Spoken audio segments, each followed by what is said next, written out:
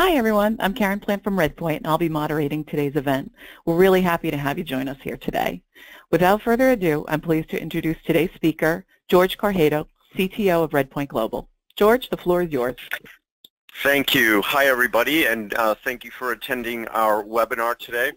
I'm going to be talking about us optimizing customer engagement, and that's quite a packed term, optimization. Customer engagement, what is engagement? What's really a customer? There's a lot of definitions of that depending on whether you're an insurance company, a healthcare company, a retail company.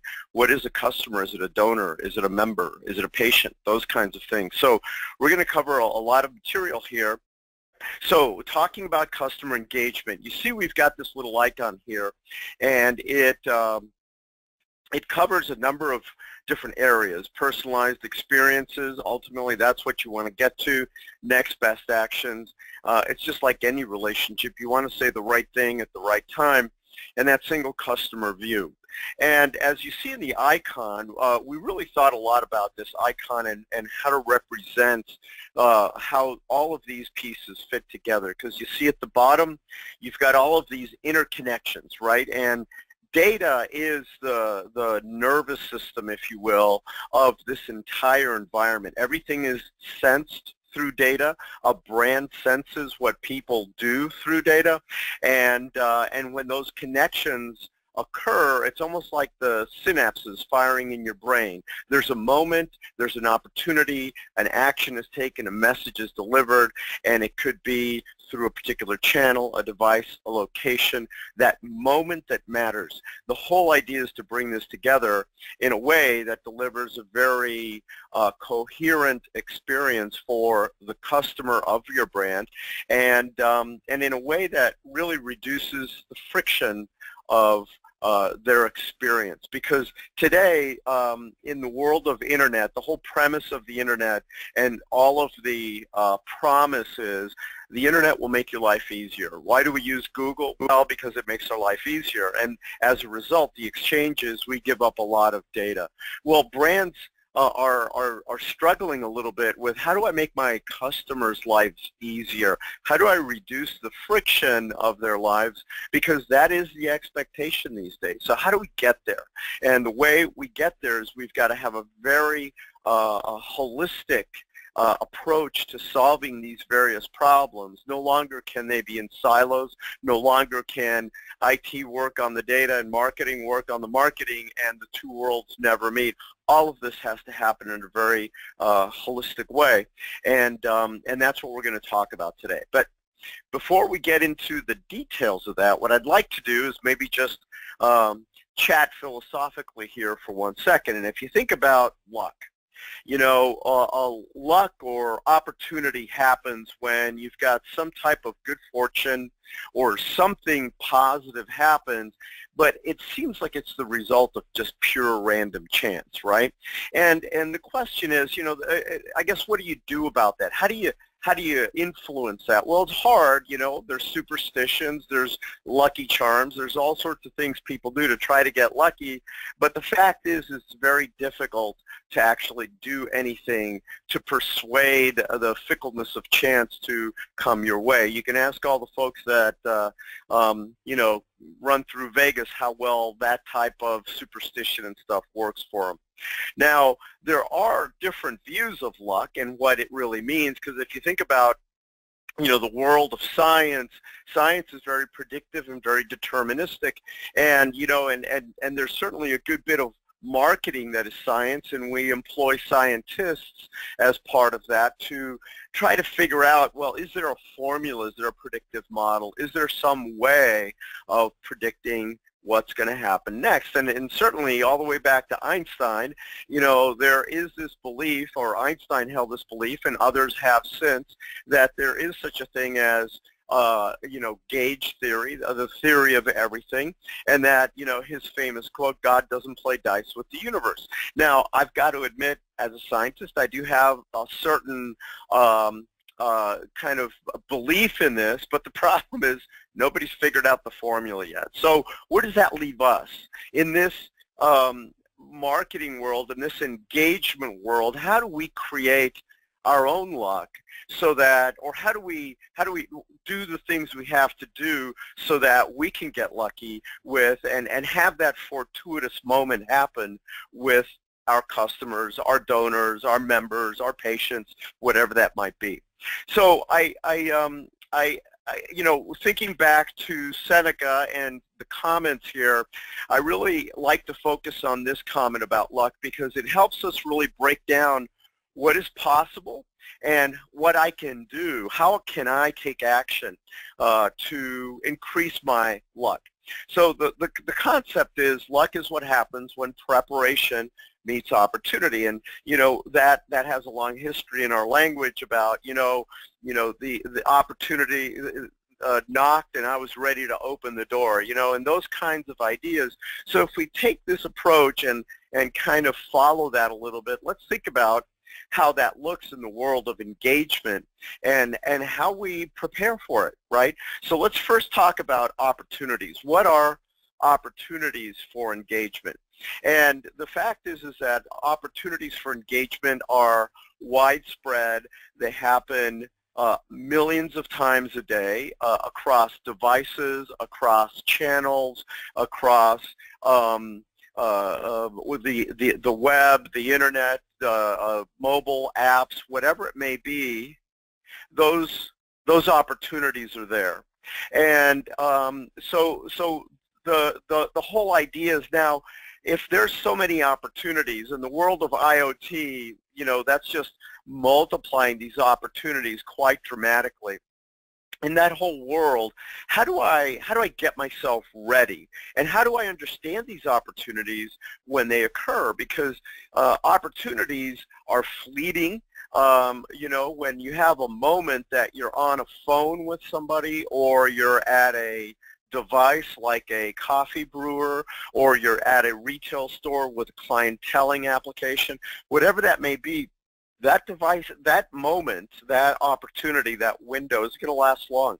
So how do you detect that it's happening? How do you prepare yourself to be able to respond to it in context, in that moment, in a way, again, that fulfills the promise of reducing the friction of my customer's life, right? So that's really, kind of the opportunity we have. So the question now becomes, how do we prepare for that? How do we get ready? What do we have to do as marketers, as donor managers, as engagement managers? What do we have to do in order to really prepare for that? So what do you do to prepare? Well, what we do to prepare is that you first of all have to know everything that's knowable about your customer or your patient or your donor or whoever that person is. And that sounds, it can sound a little strange, but there's a lot that's knowable about people. If you think about your devices, your phone is tracking every 5 seconds your location. There are social networks that reveal how you feel about things when you lit that candle for your birthday party. So there's a lot that's knowable about people, and people are generally okay letting other people know as long as the exchange of value is there, right? So there's a lot that's knowable, but that puts a big challenge on organizations to know everything that's knowable about a customer. The second thing is that you have to analyze everything, test everything. There's, I think, a little bit of bias right now around the world of machine learning, where we believe machine learning is this panacea. It's going to, figure everything out for us and just do everything for us. Well, it can do a lot, and it will certainly do a lot for you in a very automated way. But the magic of machine learning is its internal testing ability. It's the ability to detect a solution surface and then optimize in that solution surface. And it can detect changes in that solution surface and everything. So the ability to actually test and think about what you're doing and trying and testing and failing fast and trying again and iterating through very, very quickly, that's that is absolutely a must-have skill and expertise that every organization needs to really fully engage. And then there's execution. And I had a very interesting discussion yesterday with someone who was trying to convince me that nothing matters other than Facebook data. And I'm not going to argue that Facebook data isn't incredibly revealing about the preferences and likes and moments in a person's life. But data is just data. And no matter how much you analyze it, data doesn't monetize itself. The only way you monetize data and insight is through taking flawless action at the right moment through the right vehicle.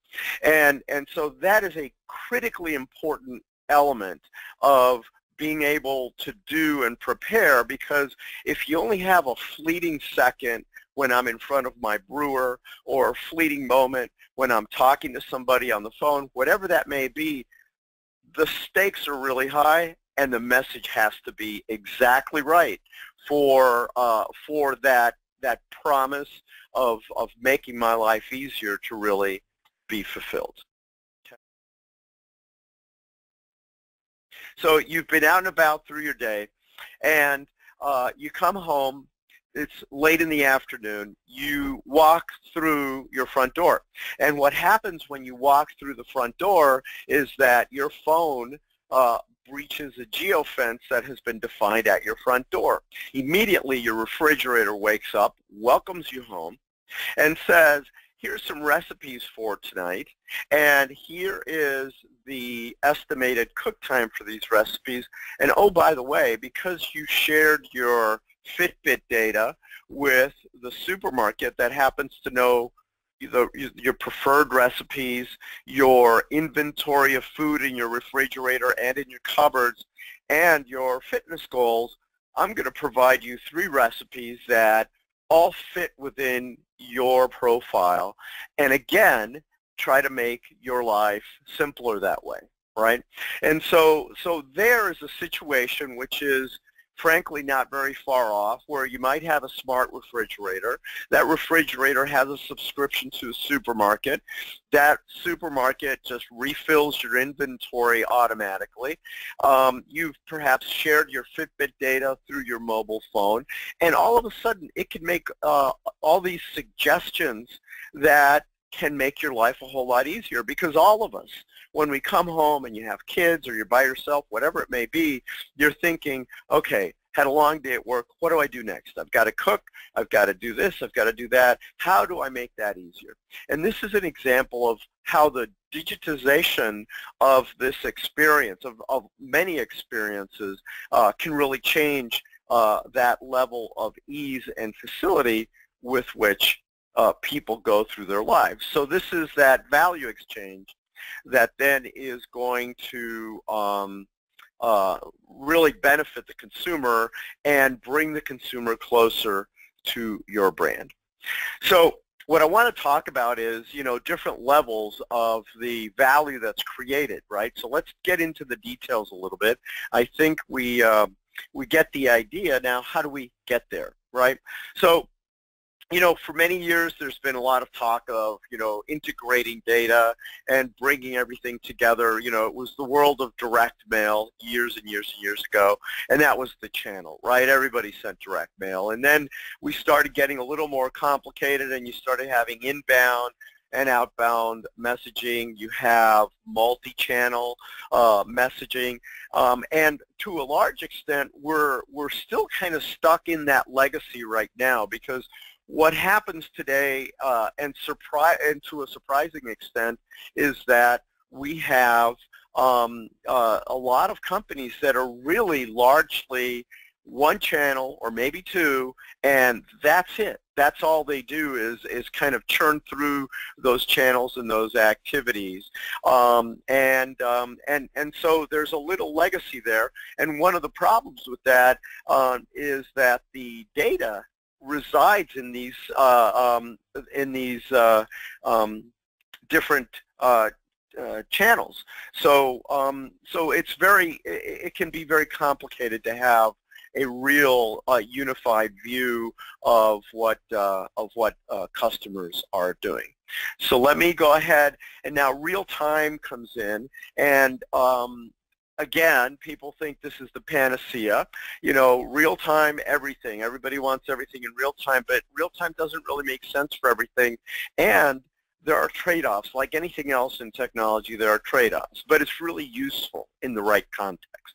The real magic happens, however, when you take all of this and you bring it all together into really perfected personalization and customer engagement.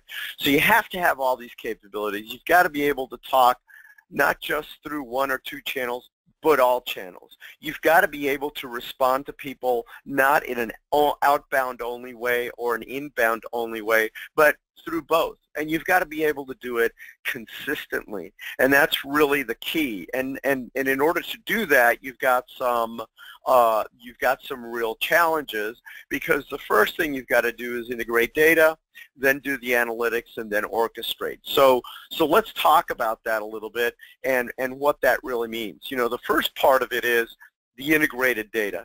Data is the sensory system for this entire platform, right? It's through data that you sense what people are doing. But in order to know who's doing what, you've got to have everything identified. So what does that mean? That means that when George Correjo, who lives in Wayland, shows up at a store, and George Correjo, who has these 3 email addresses, shows up on a website, or George Correjo that has this particular mobile phone and browses an app, or George Correjo, who might have 4 different social handles, whenever any of those Georges or those proxy identities for George appear, well, then I've got to know about it if I'm a brand and I want to have a real personalized engagement with my customer. But that's hard. And that's one of the things that's a must-have. You've got to be able to curate that data across all channels with no exception. It's almost like we are engaging with people, and we humans have 5 senses. Imagine if you don't have 1 or 2 of your senses. Well, you're working at a deficit. The other ones have to compensate, and it's never perfect, right? It's hard. It's hard to make up for those disconnected sensory elements. It's the same way in an organization. The data has to be connected, and there can't be any deficits of data. Otherwise, there's going to be blind spots that in how you deal with your customers. The next is analytics. The world of analytics is very different today. I've mentioned machine learning and what it can do. There's a great deal of promise and evolution that's happening there, and applications are many for machine learning. There's also some traditional techniques that are also very valuable. But the traditional, build a model for 2 months, then roll it out twice a year, that's not going to happen. You've really got to model and test everything, and you've got to be able to sometimes make snap decisions and let the analytics, and the reason we call it inline analytics is that the analytics at times have to just have direct control of the machine to be able to make the best thing happen. There are occasions where you don't have the time for human intervention. The machine's just got to be allowed to operate.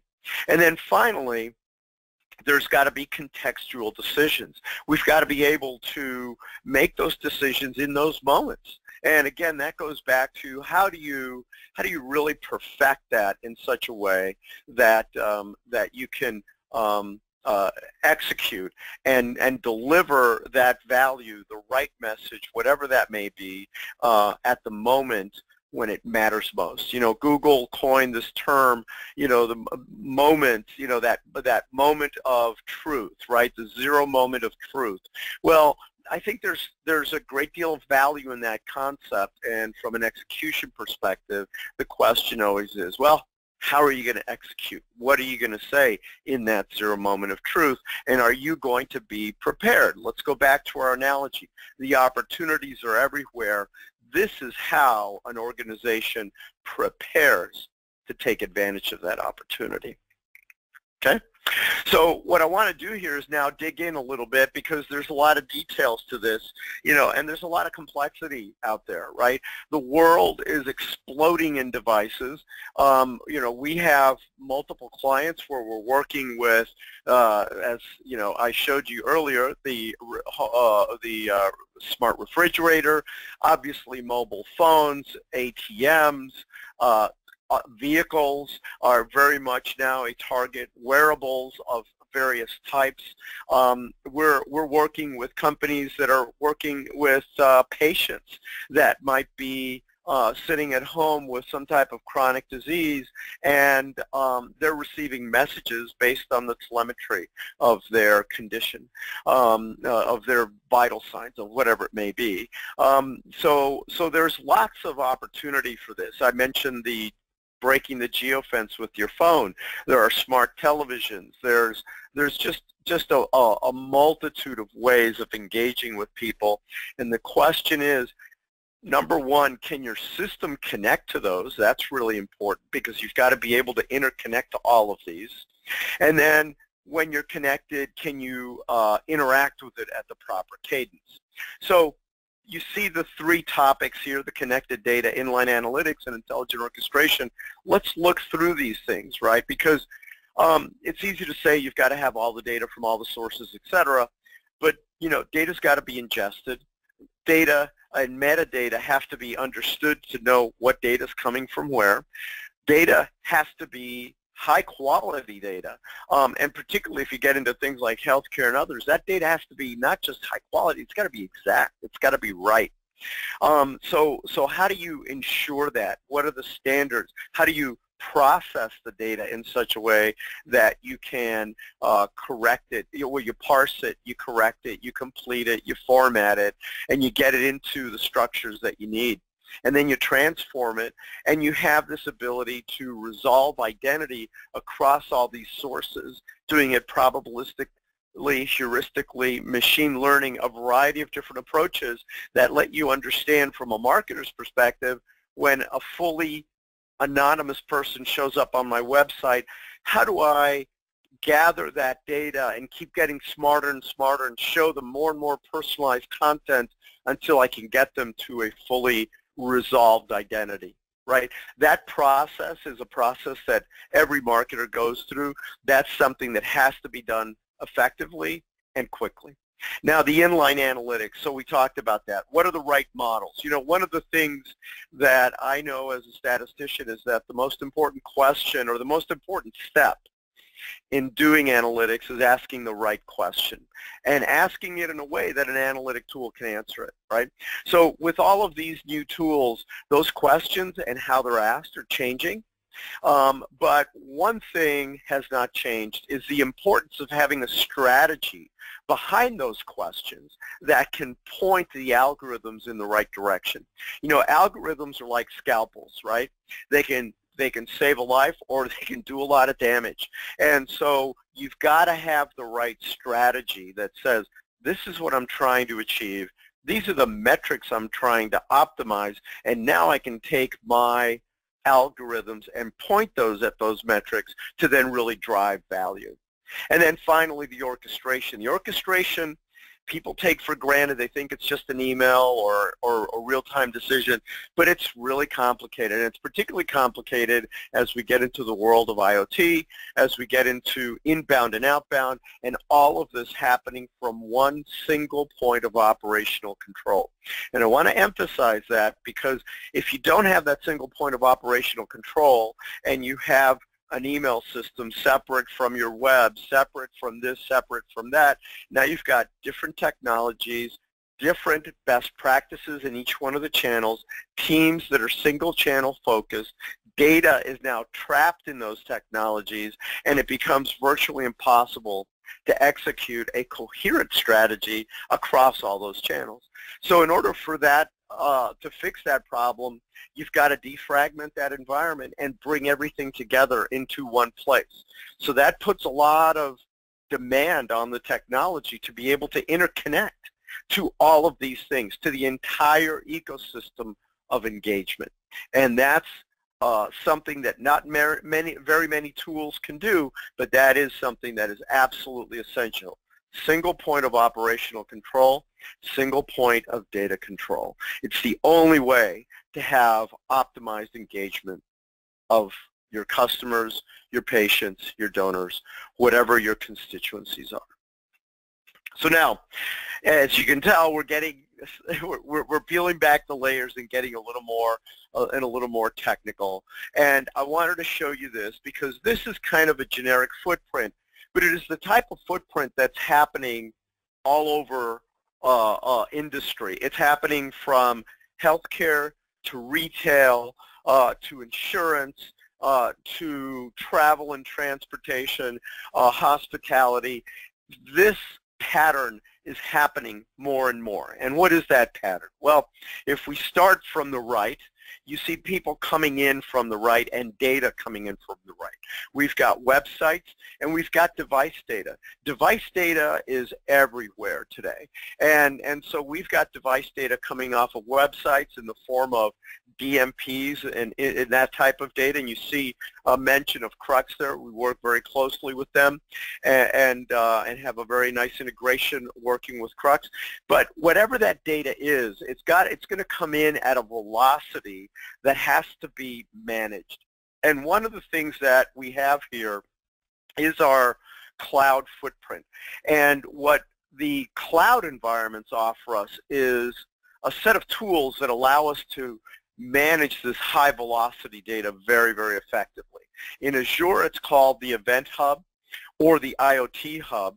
And what it allows you to do is subscribe to data that's happening at an enormous cadence and then stream it in, manage that stream, subscribe to data, mark it at use, save it if you need to, let it evaporate if you don't. But it really is very, very effective at doing that. AWS has tools like that, and you can even do things like this on premise, but it really works best in cloud environments with things like the Event Hub. Now that data comes in, and it comes in and you see a Hadoop cluster there, and that Hadoop cluster is quickly becoming the central ingestion point of all data for organizations that are doing digital transformation, digital engagement, or enterprise engagement. And why is that? Hadoop for many years was this novelty. Ooh, it's this new technology. And, there were conferences all around Hadoop and everything else. Well, Hadoop is now just a mainstream technology. Everybody's got Hadoop in one form or another, and the reason it's so valuable is not because it's cheap storage, which is a big misconception. It has more to do with the fact that it makes data ingestion very, very easy. You don't have to abide by any kind of format or structure to land any and all data in there. So if you want to land customer data, fine. Device data, fine. Weather data, fine. You just dump it in and it receives it, and then you can figure out what to do with it. So as a data ingestion point, and then secondarily as a scalable processing platform, it is an indispensable tool in a modern environment, in a modern data environment. Now that doesn't mean that we don't use structured databases. We still do, and do quite a bit. Lots of applications still require those types of databases to operate. And so with tools like Redpoint Data Management and others, we take that data, we process it, we do all of our master data management inside of Hadoop, and then shoot data out to endpoints where that data is required, but only the data that is required, right? So we'll shoot data out to a SQL data warehouse or to some other database, whether it's SQL or Oracle or whatever it might be. It doesn't make any difference. The fact is that you shoot just the data that's needed for that particular level of operations, right? The other place you place data or you enable that type of interaction with the data is in your real-time environments, because there's more and more demand on real-time decisions, whether they be on the website or any other synchronous interaction, right? Whether you're on a call center, your mobile application, a device, I'm standing in front of my brewer, my refrigerator, you've got 10 seconds, How do you, number one, detect someone's there, and then number two, how do you prep?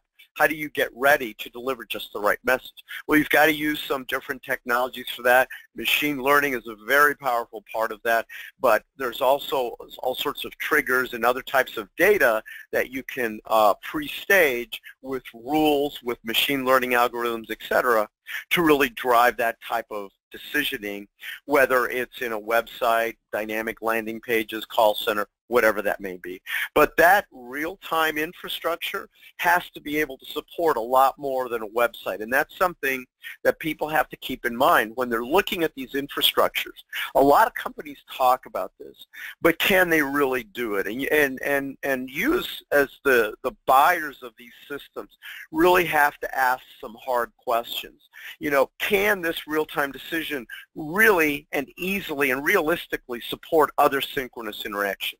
Yes or no? Is it fast enough, right? There are a lot of technologies out there, but realistically, to be in a time frame that is useful for a website or any other synchronous interaction, you've got to have a 50 to 100 millisecond response time. It really can't be a lot more than that, right? So can the technology that you're being pitched really do that, right? Can it work across, can it receive generically any kind of request from a real-time interaction through a RESTful service, right? And I'm getting a little technical, but with all of this, there's these ideas, a lot of them are not new. There's been a lot of promise and a lot of hype around, oh, we can do this, we have the walled garden, we have all the technologies. But the fact is, you start peeling back the onion, and there's the devil's always in the details, right? So ask questions, partner with your technical teams, and really dig into whether these technologies can do the things that they promise. And I can tell you that, you know, there's a lot that can, and there's a lot that can't. And you guys have to figure that out. What I can tell you is the reason our customers are so satisfied is that our technology works as advertised and our people deliver as advertised. And that is something we're very proud of and very protective of. But that's the challenge you've got to bring to other vendors. Does the technology work as advertised really? And do the people deliver as advertised? Okay, so let's go ahead and move along here. Now, as a user, what do these technologies look like? You're thinking, oh my God, I've got this cloud environment. It's really complicated, really technical. We've got Redis caches and all that stuff. But here's part of the answer to whether things really work as advertised. This doesn't look difficult. This is a very simple screenshot here. You've got objects on the left. I drag them, I drop them, I put some arrows in between. What this represents is a very simple interaction that says, I'm going to manually launch a batch selection that's going to send out an email to everybody, and then I'm going to wait. And that's what this interactive activity is. I'm going to wait for someone to do something, and if they click on something, I'm going to send them an SMS. And there is no coding here. There is you don't have to dig around in a database. You don't have to rely on your IT department. All of this is as simple as it looks. Drag and drop, connect the icons, and hit go, and it will work. You want to go a little more exotic, and you want to go and listen for a real-time event like a transactional type of email. Well, that's what the headphones are for. It's to listen. To listen. We've got this concept of listening to data, to probe data, that real-time data that was coming in through that event stream. We've got that ability to listen to that data and then act on it immediately. In some cases in marketing, you might want to do that if you have a order confirmation email with your shopping cart. You might want to do that if you've got a patient whose vital signs are suddenly peaking. There's many circumstances where you may want that type of immediate activity, and again, it's just a matter of dragging, dropping, pointing it to the data, and just telling it what to do, and doing it in very simple drag and drop terms. From the data perspective, I've talked about crossing all sorts of boundaries of data around Hadoop, around traditional data sets, all this stuff. And one of the things that I'm sure many people have learned or heard about Hadoop is the difficulty in getting skills required to really utilize things like Hadoop. Again, we eliminate the difficulty. As you can see, the data platform that allows you to work across Hadoop or any other database from one application, from one interface, and even build a single job that allows you to grab data in SQL Server, in Teradata, merge it, run it through Hadoop, and drop it in Oracle if you want, is again drag and drop. There is not a single line of code necessary to operate across Hadoop and your entire data environment. And see, and that's part of what really makes this real, is the ability to, the concepts have all been there, but the logistics, the difficulty, it's hard to get the right skills, it's hard to move the data, it's hard, there's all these things that are hard, and these applications just make it easy. We train people in a matter of a week to work with either one of these applications, and in a week I can take a DBA, train them on the application. They're operating on Hadoop just like they're operating on SQL Server. There is no real difference in the application, and 100% of the application works in both places exactly the same. And then finally, there's visualization, there's pretty objects, there's the ability to graph data. We have all sorts of widgets and dashboards and capabilities to be able to go in there and quickly say, hey, give me a quick little screenshot of how my real-time decisions are working and show me the best piece of content. Or, of the emails that I sent, how many were targeted, delivered, duplicated, failed, opened, clicked, etc. Or across different gaming segments, how am I doing in these different different gaming segments and responses and so on. So the whole idea of being able to visualize data quickly and agilely and then make it go away, that's all built into the platform too, because again, as I mentioned, bringing it back to the earlier discussion of being able to do this with a proper strategy. A strategy is not a static thing. It's a continually evolving, best thinking, best idea, looking for opportunities, attacking those opportunities. And if you don't have this data exchange and this information exchange readily at your fingertips, you will struggle in modifying and evolving your strategy. So this is critically important to supporting that sophisticated strategy or that evolving strategy that you might bring to the platform.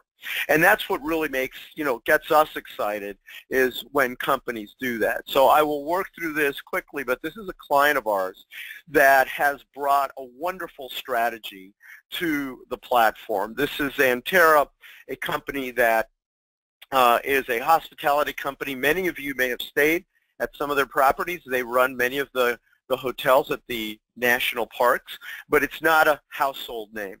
But what they've done is that they actually really applied the principles that we talked about here. What did they do? The first thing is they recognize that they have lots of opportunity, lots of hotels, lots of people, lots of engagement. They've got everything from hotels to cruise ships to gift shops to stable operations where you take the donkeys down to the to the bottom of the Grand Canyon. They've got so many ways of engaging people that they had to get all this data together from all these different sources and really understand who these customers were and what are the things they like to do and how do you understand who they are, and create that golden record that says, this is George Corrajedo across physical world, social world, e-commerce world, and digital world or social or mobile world, right? And brought all that data together. And the second thing was to really run the analysis.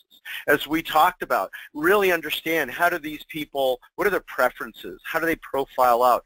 How do we really take our assets and leverage them to the greatest impact? One of the things that they did, which is really a remarkable part of expanding the engagement, is that they start talking to you weeks in advance of arriving at a property. Let's say, for example, you're going to the Broadmoor, which is one of their big golfing properties. Weeks in advance, they're analyzing the weather, letting you know what you should be wearing, and contingencies in case it's going to be too wet for golf. They let you know what the spa appointments might be looking like, so you can book your spa appointments in advance. If you're bringing your kids, they'll know to remind you to bring the proper pool equipment for your kids, for the kids' activities that they'll have scheduled every day. And you'll be receiving a whole cadence of emails that are preparing you, and you'll have a mobile application that is preparing you for your stay. So now your stay isn't just the week you're there. You're already anticipating and thinking about it and preparing for it weeks in advance. So your experience of their brand has already elongated by weeks. Now you're at the property. Now what happens at the property? Well, they have a whole digital experience that can happen at the property with real-time, location-based targeting of messages. You know, some of their properties are out in beautiful wilderness, and who knows, maybe there's a grizzly in a lake, and they want to let you know real quick so you can come and see that. These are the magic moments that happen when you're out in these different locations that can make or break a trip, right? You might have a botanist that's a guest at the hotel and can walk you through some of the background on the flowers. You might have a fourth available or an opening in a foursome for an extra round of golf, right? You might have, you know, a guest there that's an astronomer that can walk you through the midnight sky, right? So all of these little opportunities that could happen on a crowdsourced basis, because it could just be lucky chance that there's a guest that knows these things. It could be happenstance with the a last-minute cancellation at the spa or at golf, or it could be, like I said, a grizzly bear in a lake. But whatever it is, the ability to let you know so that you can share in those magic moments, that's part of the digital experience. That's customer engagement in a hospitality and sometimes in a wilderness setting, right? So it can be applied to anything. The question is, how are you going to evolve a strategy that lets you do it?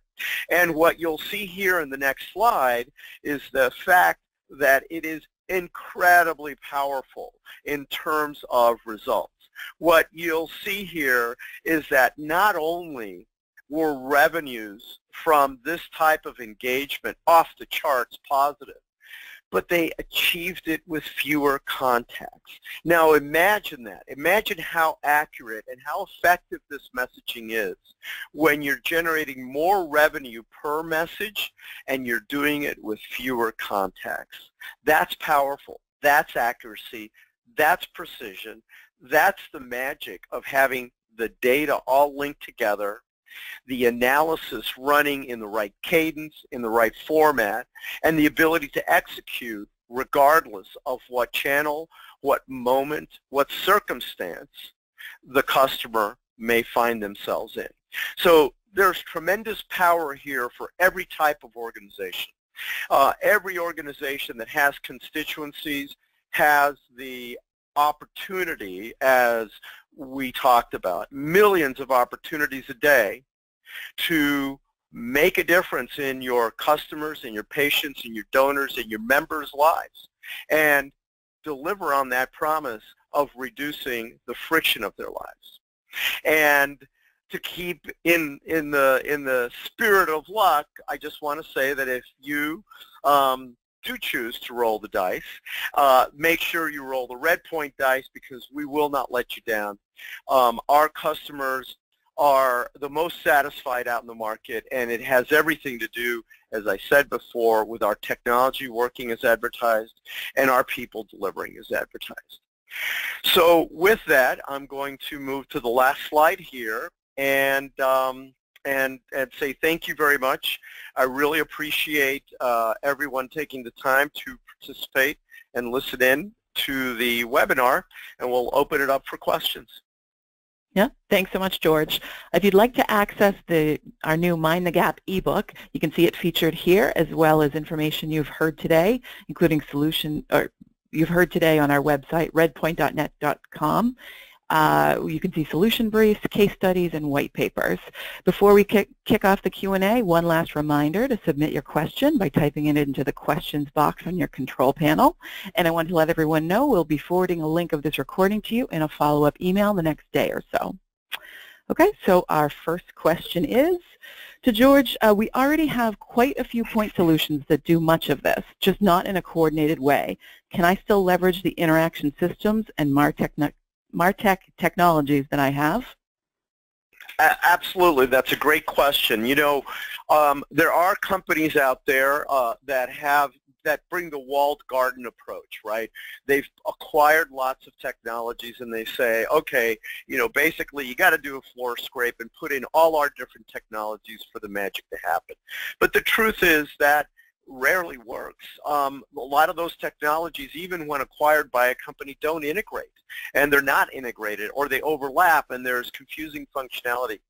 The approach we took was very different. We said, look, lots of companies are going to have technology out there and some of it's good. So instead of getting rid of it, how do we make the whole thing work better? How do we create the connective tissue that brings all these pieces together so that, as I mentioned before, you have a single point of operational control so that you never have to log into a bunch of technologies. You just log into one, RedPoint. From RedPoint, you can control your third-party email provider, you can control your real-time decisions on the web, you can control your SMS, you can control all aspects of the interactions from one application.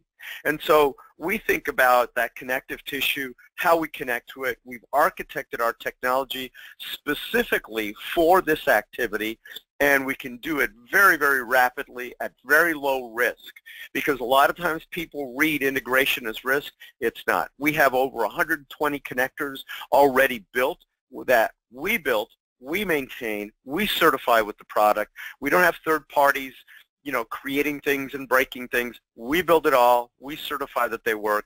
We keep up with all of the different changes. And when you get the solution and when we plug in and connect your different technologies in your ecosystem, the system will work as advertised. Great. Our next question, can one of the listening sources be a contact center feed? Absolutely. Contact centers so often are almost like a silo, right? And they are obviously a wonderful place to be detecting what's going on with customers. In fact, from a retention perspective, contact centers play a really important role because that's where you often get the upset customer that had something go wrong on a website or something and they want to complain to somebody. Well, that contact center person in that moment has got one shot to say the right thing. And the best way to ensure that they do say the right thing is to have that contact center person and their systems tightly coupled with what's going on in the rest of the environment so that you are both listening but also supporting that agent with the right information, right? So we've built systems in the past where an agent can quickly check a few boxes as they're talking to customers, and then that re-renders a real-time decision, right? So there's absolutely a bi-directional interaction that can be very powerful at the call center. Great. Our next question, I saw that you had graphs open earlier. Are rapid drag and drop reporting systems available through RedPoint? Absolutely. All those little graphics are widgets that you can create literally within seconds. And all you do is you hit the plus, create a widget, tell it what data to display, maybe the time range of the data, and bang, it pops up on your screen. And just as easily, if you want to get rid of it, you can get rid of it. So the ability to post up almost like live sticky notes on that interface with live sticky notes that actually are graphs of data that may change throughout the day, and then peel them off and throw them away when they're not relevant. That's exactly what we do there, and we think that's a real valuable asset for people trying to keep track of what's going on out there. I think you might have touched base on this, but just to clarify, does Redpoint integrate with any marketing automation systems or ad tech solutions? Yeah, so as I mentioned, we're integrated with, we have 120 connectors to email providers, to content management systems, to digital asset management systems, to DMPs, to email providers, to CRM systems like Salesforce and Microsoft Dynamics, various e-commerce systems like Hybris, and other CMSs like Sitecore. So you name it, we connect to it, we talk to it, and if we don't today, usually we can get a connector out within a matter of a few weeks or within the space of a sprint that we do every quarter. So there's just a lot of flexibility there, and we can definitely connect to virtually anything that you want us to connect to. Can I use this platform while using a hybrid approach to data where some of it will remain in my data centers? Absolutely. And I would assume the other half of that is some of it resides up in the cloud, and absolutely you can do that. Azure in particular has some very nice capabilities to do this kind of hybrid approach where you have logically one database, but the PII sits in your data center, and all of the dimensional data sits up in the cloud. But yeah, absolutely. Okay, and as we're running close to the hour, I'm going to make this the last question. Can you please explain a little bit more of how machine learning works and its role it plays in optimizing value? Yeah, so machine learning is a term that's now being used and abused, much like big data was, and it's kind of being used for so many things that it's actually losing its meaning.